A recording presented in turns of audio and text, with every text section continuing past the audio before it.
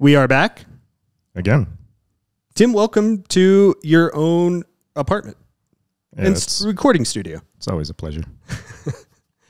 How was your weekend? It's still the weekend. It's good, though. Last week, we talked about entertaining Razzing Tim being back. You said Razzie Tim trumps all other Tims. For the entertainment value, yes. I don't know about your emotional well-being, but for an entertainment standpoint, absolutely. Yeah, let's be honest. Tim, do you have a story for us today? Have you ever bought anything off Fanatics? I have. And I think Fanatics is probably going to be a pretty big deal here in the coming years. So I hear. Semi-relevant, hobby-wise. Semi? I think the last time I bought off Fanatics, it was a White Sox car decal. Okay. Not very exciting. It was like a $9 purchase. Okay. I generally buy my, this is not a paid advertisement, but I generally buy my hats off of Lids and not Fanatics because the selection's a little bit better, I feel like. Okay. It's not a dig on Fanatics. I'm just saying that, if I were to buy something on Fanatics, I know there's a lot of stuff out there. I just don't generally browse over there. I think I might have a reason to now, though. Oh, yeah? Why is that? Got a little bored yesterday and picked up the phone like I do. Bored as in the lady in your life was telling you a story again about work? She was at work. Okay. And I was on the couch playing some God of War on PS5 and took a little pee break and came back. Scrolled through one of those Raz rooms that I happened to be in, and there was a line for $575 worth of Fanatics gift cards, online codes. And? This was a slightly different format than the routine Raz. This was one of those bottoms, formerly the Fatals. Oh, yes! So with a little meth and a little discount, this was a 10-spot Raz where spots 8, 9, and 10 on the final roll had to fork over $184 each, while whoever wins got all of them for free. What do you even call that? It's not a fatal four-way. No, they just call them bottoms now, I think. So, or a fatal, yeah. I think they call that a soggy bottom, Tim. A soggy bottom? Foggy bottom? No, I don't know. We're going soggy bottom, but tell us what happened. I like soggy bottom. Yeah. I now have $575 worth of Fanatics gift cards to use. You're such a chunky, and I love it. I absolutely love it.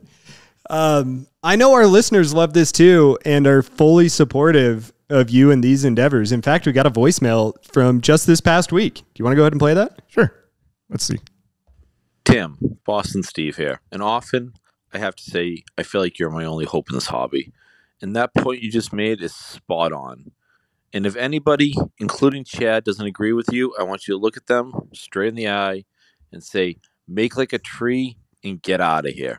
Because what you just said is precisely correct, and everybody should listen to you. Unless, of course, what you just said was gambling advice, and then I recommend that nobody listen to you. Oh, come on. Could have left it. There's an Adam. Oh, it's a 101.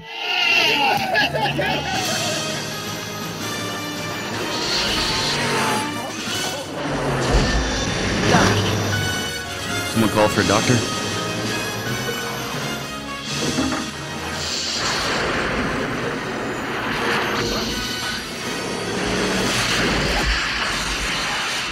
Always entertaining, accidentally informative. We are bringing nostalgia and camaraderie to the hobby. That's Tim. I'm Chad, and this is Pack to the Future Podcast, Season 2, Episode 4.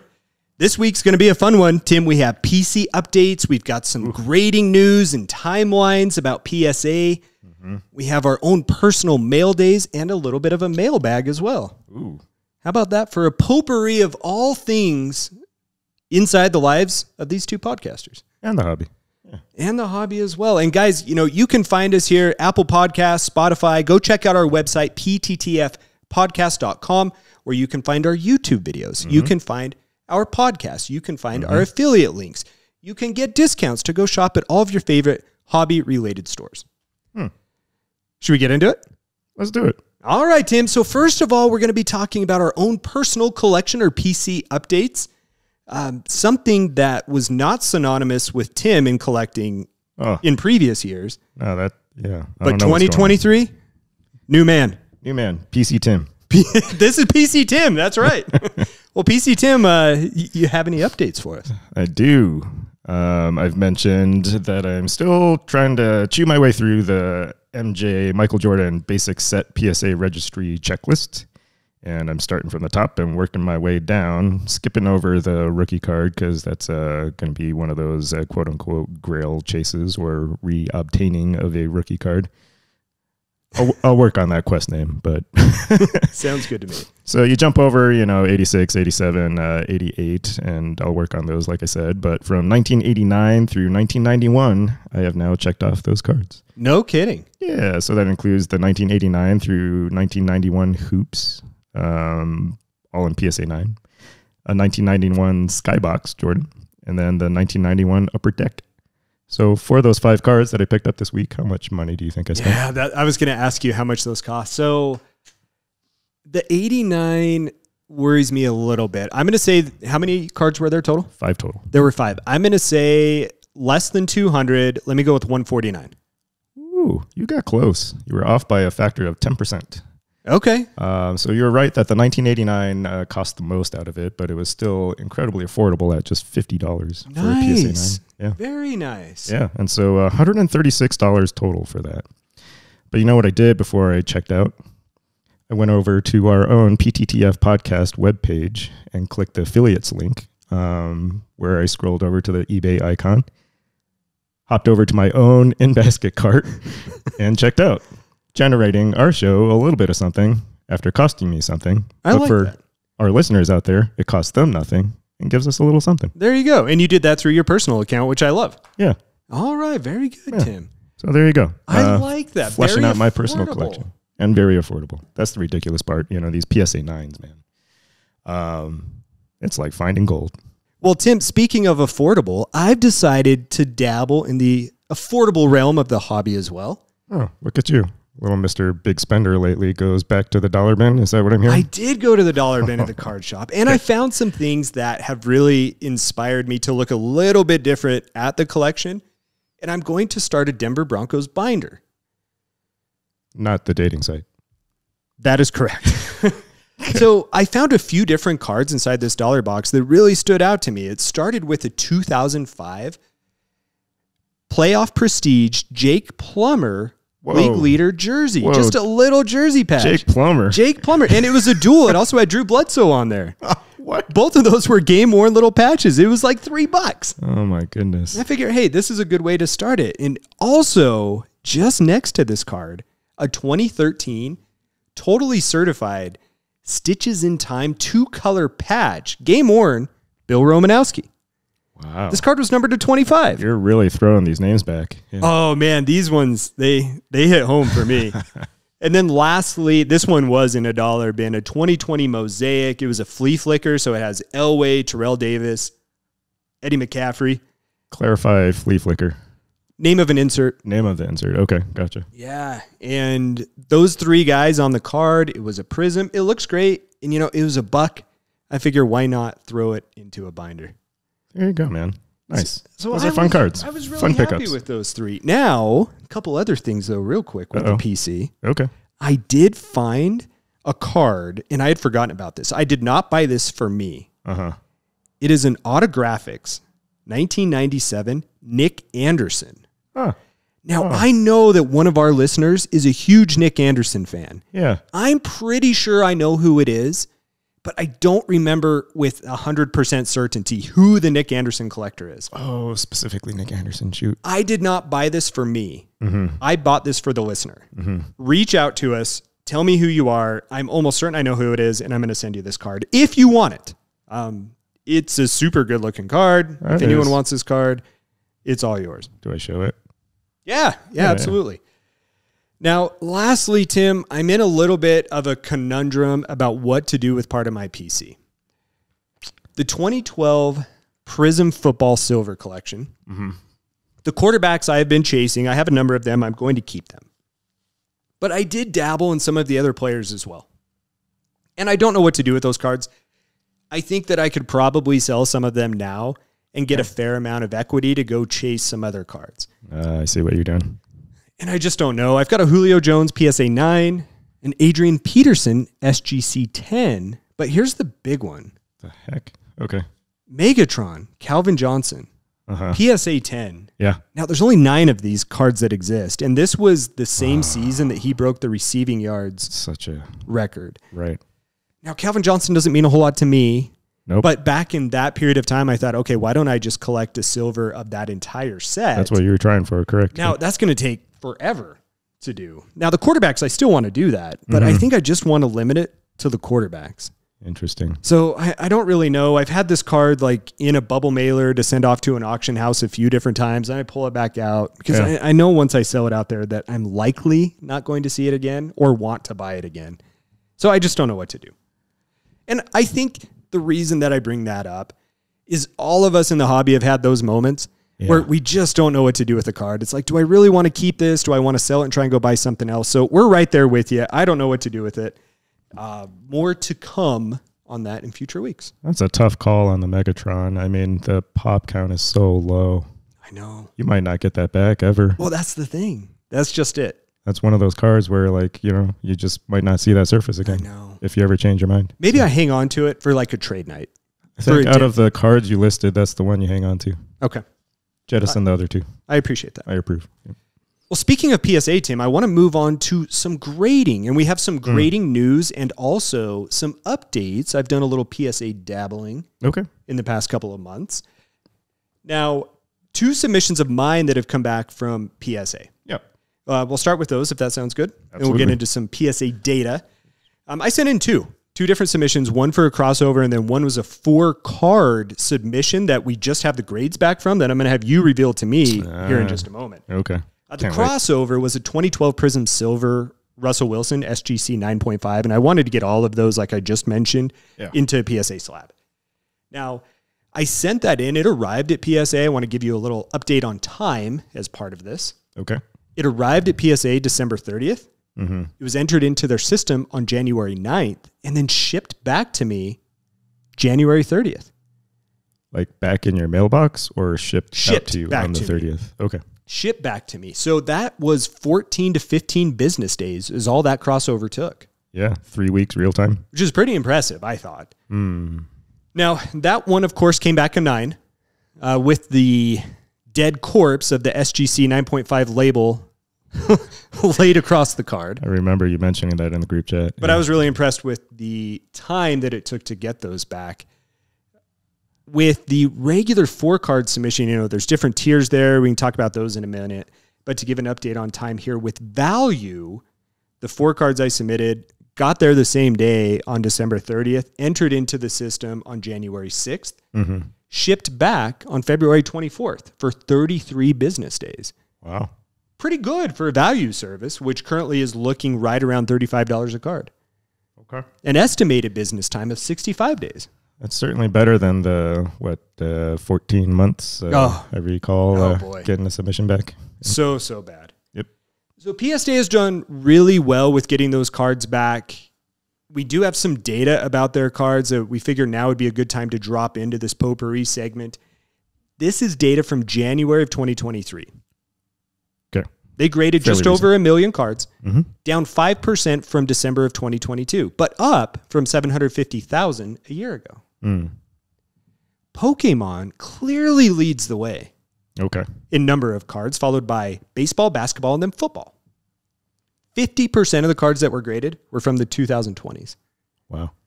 That's a lot. A lot of new cards. Yeah. And a lot of Pokemon That's cards. Like modern, ultra modern. Yeah. But still doing a great job of coming back. And of course, if you want to learn a little bit more about pricing, I don't think there's been any significant updates to pricing other than the value bulk orders that have been added over the past couple of months. We'll have it up on our YouTube. You can take a look at this now, and you can go take a look at the website to see the cost and the estimated time to come back there. But Tim, I hinted at this earlier. Yep. I have 4 cards that I submitted. Okay. I thought that they would be back by now. They used to ship from California, and it would take 2 days to get to me. They have not arrived. They're still in the mail. But what we did is the missus printed out a list of the cards, and she put little stickies over what the grades were. I see that. So if you don't mind, the first two are particularly meaningful. Why don't we just go ahead and rip right through these, read off what the first two cards are? Okay. Because those two cards you gifted me. Oh, do we want to save those for last? No, We'll your just call, go in man. order? Your call. Okay. I say just rip right into it and go ahead. Well, if I recall, these were the 2010 playoff contenders, Demaryius Thomas variation and the normal rookie card autos that I bought raw off of eBay. And I was actually pretty surprised at the condition of them. And so I'm curious about these two now. I think they both looked really good. They look clean, it would right? not surprise me if they both got 9s or higher. Oh. So, Tim, go ahead and rip off the top sticky. All right. So this is the running forward auto, which is the standard version. What do I got? Mint 9. Hey, all right. Very nice. That's pretty good for how old that card was. Yeah, absolutely. And coming from eBay, too. eBay sitting in some dude's binder, like in a yellowed top loader. Oh, man. Hey, that's great. I like that a lot. There's hope. I really like that. All right. Now for the variation. What do we got? Mint 9. All right. Very good. You had a perfect eye for those. You said that they were in good condition. You nailed it. I was hoping for 10s, though, honestly. Were you really? They look like 10s to me. Yeah. You know, sometimes they just give you a 9. Do you think PSA just, like when they by default see an old card like that these days, they're just like, Yeah, you're going to get a 9. I'm going to get a 9 by default. You're going to get a 9. I've seen far worse ultra-modern cards get 10s. Yeah. Well, save the Von Miller for last. Okay. And then go to the very bottom one there. Okay. So we've got... Tell us what we have. 2012 Panini Prism, Alex Smith. Adding to that 2012 silver quarterback collection. This one, I do not think is going to grade well. No, 7 or an 8. What did you notice? There was a dimple, and it's very off-centered, even for that 2012 year. So that's always debatable, right? Like what the dimples do to a card grade. And if it was BGS, you'd be able to say, hey, okay, that very clearly affected the surface. But It we may don't have know. had a scratch on it, too. May have. 7 or an 8. So bottom one, Tim. 7 Bottom one, Tim. It's the third one on this list. All right. Very good. Go ahead. Yep. I apologize. I got you. I was just rolling with it because it doesn't matter. They can't see the list. So PSA 8. Hey, all right. That's pretty good. I'm happy with that. Yeah. I've actually considered sending that one in a number of times and held off because I didn't think it would get a good grade. It's acceptable, though. That's the equivalent of a raw card pulled from the pack by grading standards. So, all right. You're preserving a card in its original condition. Now, speaking of which, this last card is one of my bigger cards in my Von Miller collection, which I like to think that I've got a pretty nice Von Miller collection. You do have a pretty good Von Miller collection. So this is the 2011 Panini Prime Signatures Von Miller Black 1 of 1. This one seems like it's got a nice thumbnail indentation right on the front of the card. Oh, no. Who would do that? 6 to an 8. That's a bad breaker no-no. This is a beautiful card, though. It's gorgeous. It's going to be a 6 or an 8. 6 to an 8. 6 to an 8, and it's 8.5. Hey, all right. I could kill you for that pause. That is the thing I hate more than anything else in this world. Well, it wasn't a 6 or an 8, and I just get thrown off by these half grades. Like PSA, really? Like, just make up your mind. They didn't know what to do with the dirty fingernail. Oh, they didn't. Yeah. Huh. But there we go. 8.5. 8.5. That's a fun little. That's a very PC PSA submission. Yeah, I like it. I would agree. Fun cards. Well, thank you, Tim. Yeah. So that's our PSA update. We did some stats. We did some timing. We did a reveal. Anything else you have to say about PSA? No. So the pricing. I mean, I think just to recap there, the value bulk. That's a big addition. To have that back and to have the promise of 65 business days, right? Or just 65 calendar days, right? I think they're all business days. Business days? Yeah. Okay. But yeah, just to have that as an option at that price point again, I think that'll bring back some of the fun in the hobby and kind of help with card values recovering. Which is $25, which is fantastic. $25. And then, there are some group submitters out there. I'm not going to name any single one by name because, again, not a paid advertisement. But if you do a little research, specifically on the express levels, if you want those back within 5 business days, but are willing to take the time hit by submitting through a group submitter, which is kind of counterintuitive, but you're saving about $30 a card. So $195 for express versus $165 was what I was seeing through most of the groups. Wow. So if you have a lot of high-end cards, that's the other way to go too. So just food for thought. All right. Thank you, Tim. Yep. But PSA, good job. Mailday. Mailday, there we go. Boy, this is a potpourri of everything, isn't it? Yeah, you were supposed to get those cards in the mail, though. So let's actually talk about other mail then. All right, that sounds good to me. I'll go first. I've got a couple, and then we'll let you go. Awesome. Sound good? So, couple of items that I have added to my PC pyramid, which we talked about, I believe, in the first episode of Season 2. Mm-hmm. First of which being a 2014 Prism Peyton Manning Silver PSA 10. Ooh, yeah.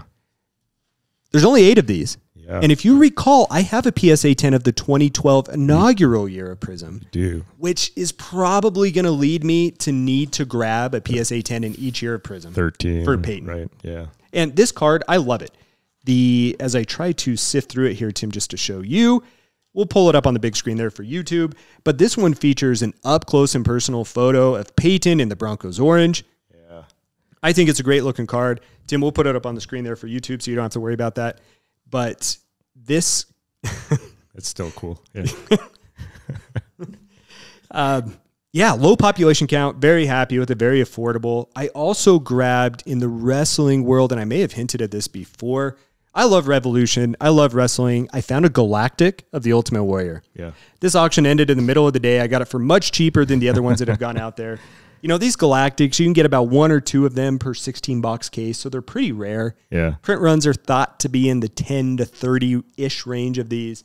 A great-looking card, makes me happy, gives me fond memories of my childhood. And then last one, Tim, is a card that I discussed that I had purchased during our Super Bowl. Yep. And it has just come back from the very well-reputable eBay Authenticity Guarantee Program. And I just happen to have this right here. Tim, will you open this up and do us the honors as to whether or not this card came back authentic? Has come back authentic. And while he does this, this is the 2021 National Treasures Super Bowl Immortality Platinum 1 of 1 of John Elway. Oh, my heart is thumping right now. Is there any doubt? Oh, everyone. So hold on. Everyone in this hobby knows what this means. There is no greater stamp of approval in the grading card or just regular card industry than having the eBay authenticators tell you, yep, that card's real. This moment is huge. I could not sleep all weekend waiting for this. Hey, it says congratulations. Yes! Bam, baby. There it is. Oh, yes, sir. Do you want me to show this, or are we going to say, hey? No, we're going to throw it up on the screen. We're going to throw it up on the screen with a photo. Wow. Oh, my What goodness. a moment in my life. This is such a good-looking card, though. I'm sure they just bent the hell out of the corners, stuffing it in. So this looks that grading card sleeve. This looks to be a 75-point card thickness. I'm just going to show the side profile. Yeah.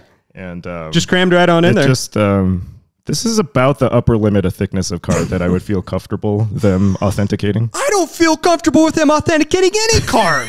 I had a Donovan Mitchell blank slate. There's like 2 of them in existence, and they crammed it in there like they were trying to save money. It's so bad. Wait. Didn't one of our listeners say that they bought a slabbed, like a stickered, like it was either a Topps Dynasty or like a flawless magged card, like with the Panini sticker on it. So like, how do they authenticate those? I think they leave it inside of there.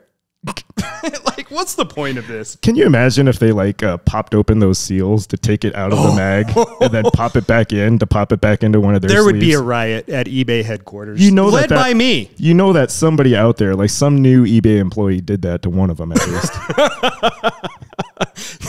If you ever see a raw try and go back card, in and put a sticker over it. It's like a pricing gun Yep. sticker that's just put on there, and they write in flawless on the top. if there's a raw flawless card out there on eBay right now, just know that might have happened. Oh, man. Wow, what a moment. Congratulations. Though. That's Nonetheless, an awesome the card is super cool. So it's a Super Bowl card, too. Kind of a fun mail day, mail week for me, if you will. Hey, your eBay authentication, what do we call these? Portfolio stand. It's color matched to your... It is. Yeah. eBay is so thoughtful. They're so thoughtful.